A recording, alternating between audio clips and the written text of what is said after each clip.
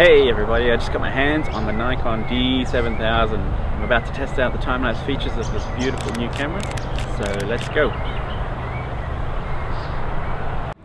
So I'm down here at the Port of Brisbane and we've set up the D7000 on the tripod. The D7000 has an intervalometer built into it, which means you don't need to use a external device like a remote or a laptop to run time-lapse on this camera. So the brilliant part of this camera is you can run a time-lapse straight on the camera, set it up on the menu, and away you go.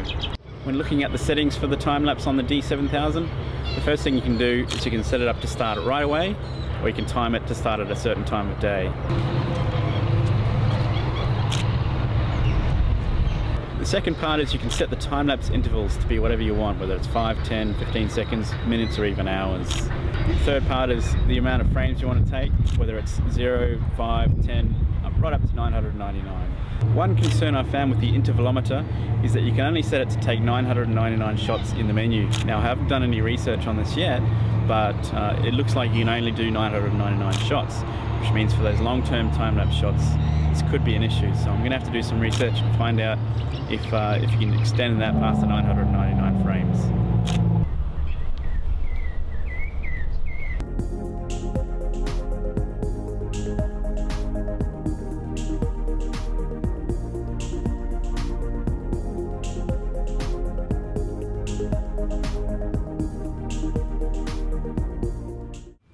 Hey guys, just down here at a sunrise shoot with the D7000, and I also have with me the new porta slider that I've picked up from Gear, and basically got the D7000 hooked up on the porta slider, running across from left to right, doing a sunrise time lapse.